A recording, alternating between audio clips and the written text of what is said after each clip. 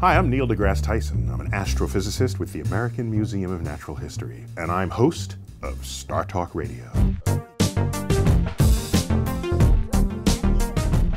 Welcome back to StarTalk Radio. And it's fighting all these air molecules. Like, what's up with that? We win. Astrophysicists win. Oh! Yeah, I said it. Snap! Bada bing! Wow, I'm getting it! Survival tips for being lost in space.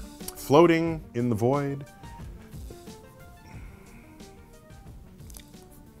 Survival tips. No. Space is supremely hostile to life. Period. You can't breathe the air because there is no air. If you happen to be facing the sun, it's hundreds of degrees above zero. And if you happen to not be facing the sun, it's hundreds of degrees below zero. Where you're going to get food, there are no cows in space, there are no carrots in space if you're vegetarian. You will just die.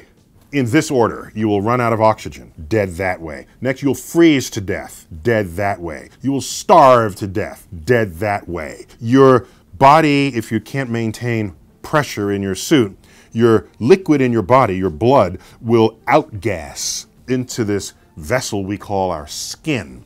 And your body will bloat as those gases try to escape. It'll try to escape in the same way. When you open the cap of a bottle of soda, bubbles just appear out of nowhere inside the liquid. That's what's going to happen to your liquid body. These are the ways we will die in space. And that's what distinguishes space exploration from the era of the great explorers of the 15th century.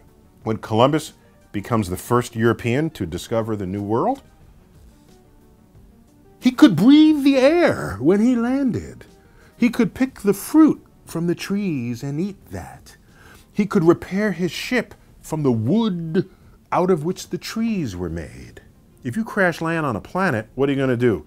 Take the silicon from the rocks of the soil and rebuild a circuit board and replace the broken computer? No. Kiss your ass goodbye.